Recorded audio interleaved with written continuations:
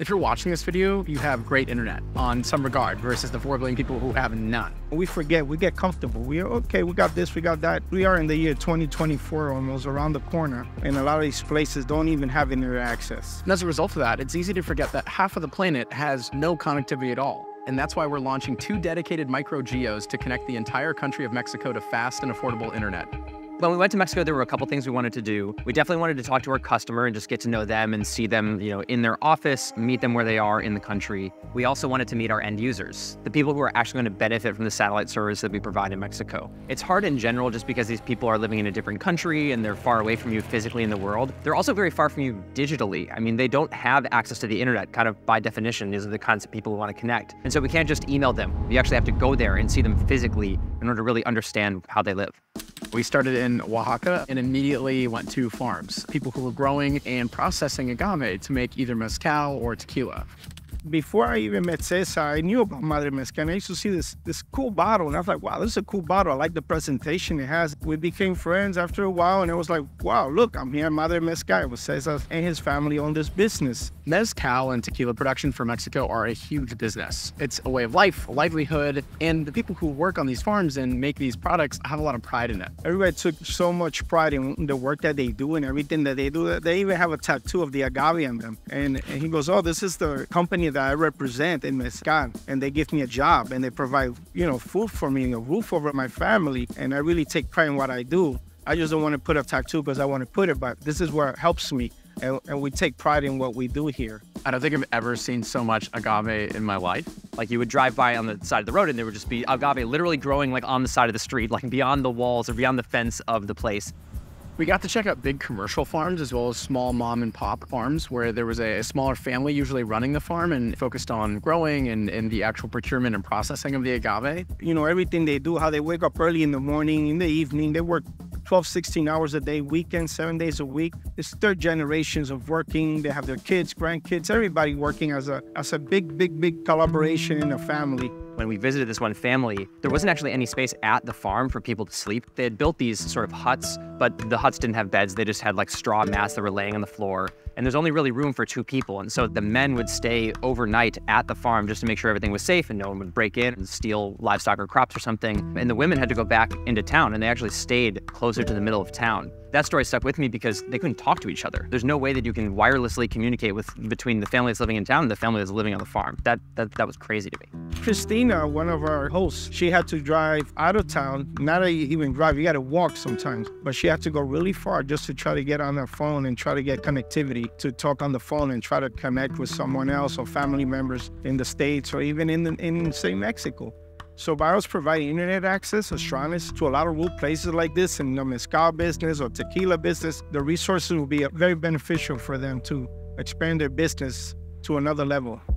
After visiting Oaxaca, we flew to Guadalajara and drove a couple hours out from the town proper. We visited a few schools out there, and we drove a long time before we got to a lot of these places. Just looking at this drone shot, just rotating and seeing that for miles and miles, as far as the eye can see, there's nothing. Every trip we go on so far, there's one commonality. Everyone likes the drone. I end up spending a lot of time flying it to get the shots we want to show the geography of the landscape we go to, and I'm never alone when I'm filming that. With the minimum resources that some of these schools that we attended and that we visited, someone had a projector, yes, and they had an old computer, and they show videos and pictures to kids, but now all the time the internet works. There actually were some that had Wi-Fi hotspots at the school. And that was really interesting because you got to see what would internet do for these communities. And the answer was multifaceted. It wasn't just that you saw students connecting to the internet to do lesson plans and stuff. You also saw the parents of those students come and hang out outside the school. And they're all sitting there on their phones, like browsing the internet right outside where their kids are going to school. Because the parents are there, all of a sudden there's these other vendors that come by. So there was like an ice cream rolly truck, something that is very obvious, like connecting students at a school, sure. But it leads to all these secondary and tertiary effects of, now the parents are there, now the vendors are there, like so all of a sudden it's a center for like commerce and social activity in town. Nearby, there was this small medical station far away from Guadalajara, and all of their records are digital and online. And sometimes they just can't access them due to the quality of the internet access they have today. Yet, they're still paying a lot for that access. I love this this B-roll we got of Jose getting checked out by the nurse, making sure his vitals and his blood pressure is okay. You know, and sometimes you just gotta use your own folks to get B-roll.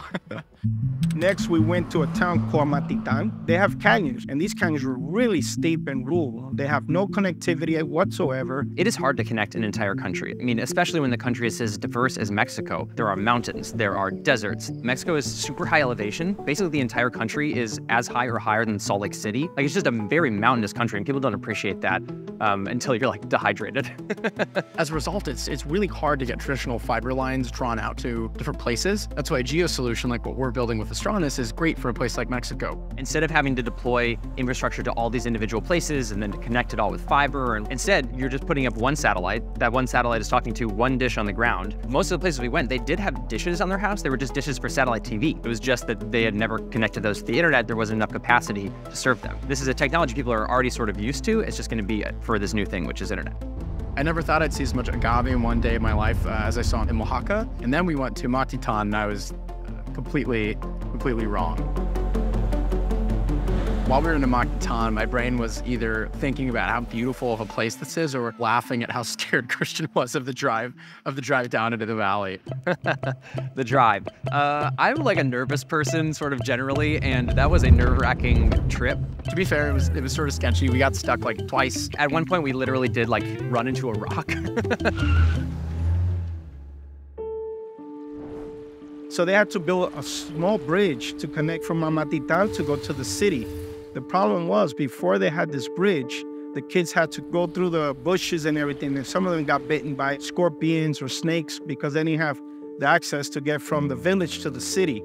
And when it rained, it got really, really bad there. I mean, really bad. They told stories about how they were just trapped down there because of floods. Like the one way that you could get up was kind of like flooded out. They have a limited water supply. They get all their supplies from the outside world driving in on that road to get to them. And when they were flooded, they couldn't get help. They were stuck there for weeks. They only had 1 hour a day of water, and they had to save as much water as they could because they were afraid if something would happen or hurricane or rock slide, anything in that nature, they had to preserve anything that they had, their resources, water or food. The internet is not just for education, connectivity, information. It's also for access to emergency services. It's like striking to think that like, yeah, if you get stuck there, there's no internet connection, there's no cell, you're not getting help. In case of an emergency, we say, hey, let me call 911 from my phone. You know, we have all those resources here. But in the places we went to, they don't have that.